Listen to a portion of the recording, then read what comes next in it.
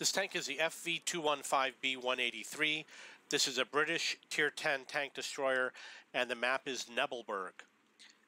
This is a great tank. If you ever have a chance to get one, I highly recommend you do. It has a wonderful gun on it. I'm working on a mission which is TD15. Oh, this is a different mission. I think I completed the TD2 aimed fire. Yeah, I completed that mission.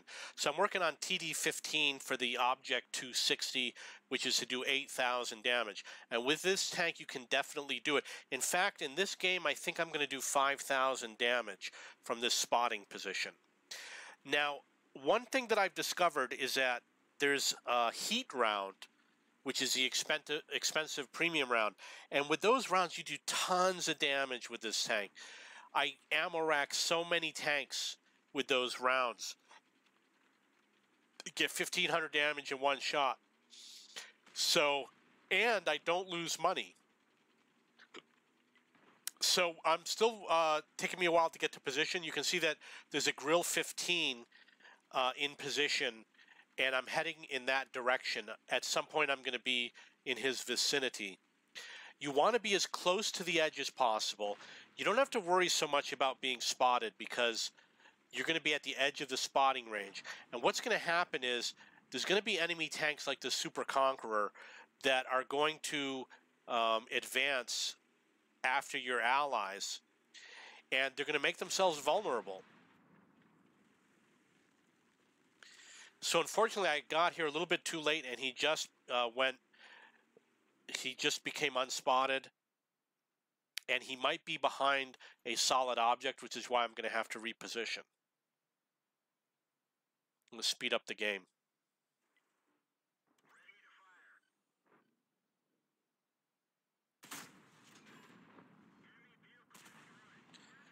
Okay, so that was 609 damage. When you're aiming, there's a circle that gets smaller and smaller. Your shot's going to land within that circle. So you want that circle to encircle the tank to whatever confidence level you believe is safe to fire your shot. You don't have to aim it in all the way.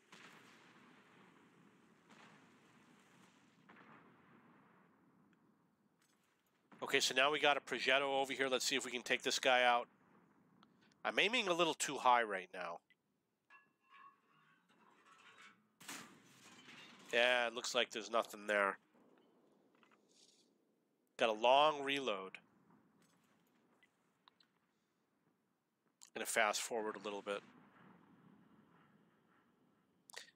One of the things you're going to notice is that we don't have good support on the east side. So at some point, I'm going to have to pay attention to what's going on in the east. This is not, I did not get the best position. The Grill 15 is in a better position than me.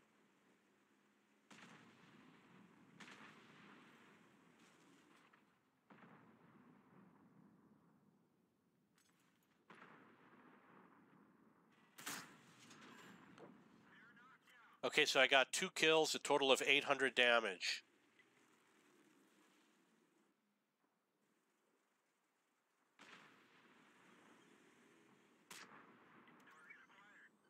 Now we see a much better view of the tanks up on that hill.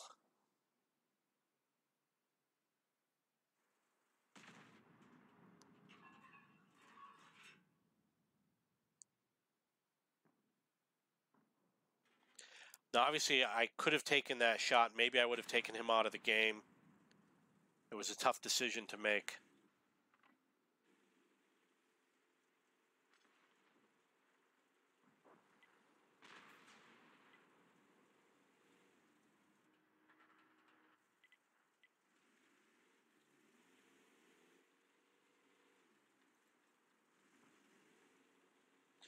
I'm going to speed up the game. Let's see some more action. Nice. I'm using a high explosive round.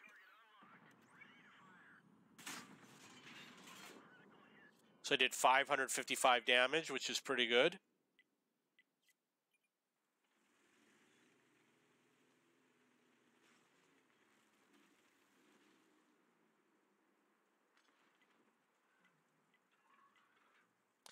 Now we have a situation where our forwardmost tanks in the southeast are gone. So we have no spotters, which means I'm going to have to step up and do some spotting for my team.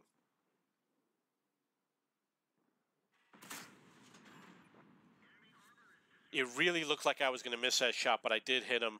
I got 590 damage, and I was not spotted. Now I'm in a dangerous situation. I could easily get spotted by firing on any of these tanks.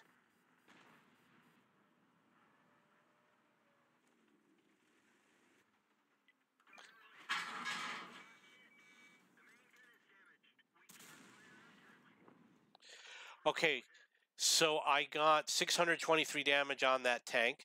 The other thing I did was that my gun was damaged, so I made sure to repair it immediately before firing the gun. You want to have a repaired gun when you fire. The other thing I want to mention is I had to move backwards and then I moved forward before I fired. It's better to move forward and backward. When you rotate your hull, it makes your aiming reticule become larger and less accurate. So it's better to move forward and backwards when you're aiming rather than rotating the hull or going side to side.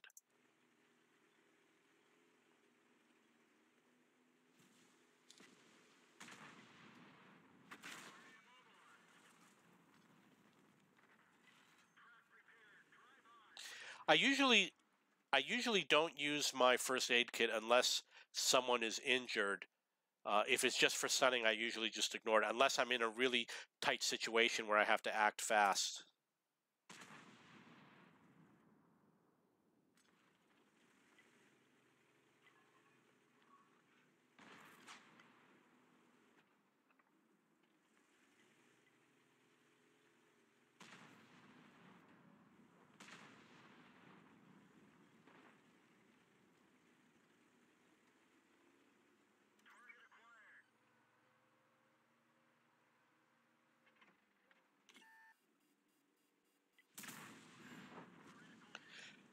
I got 587 damage on that tank, and I got 509 spotting damage when he was taken out of the game by the grill. Score is 12-13. I've got 3,155 damage, and I got 3 kills.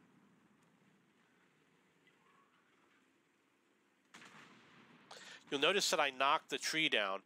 I knock as many trees down as I can to increase my my concealment.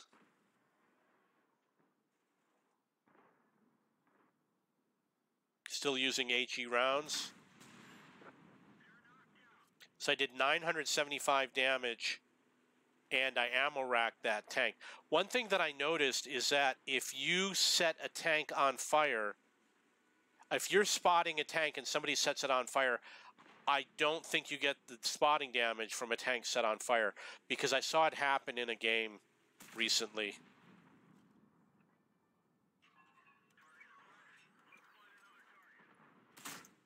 Now, when you're aiming for a tank, you can aim at the front, the middle, or the back. What I usually do, because the reticule is large, I aim for wherever I have the greatest chance of hitting something, which means I usually aim under the turret, which is the tallest point of the vehicle.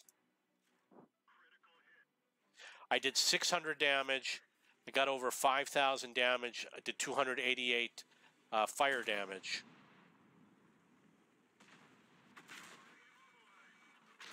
And that's the end of the game for me.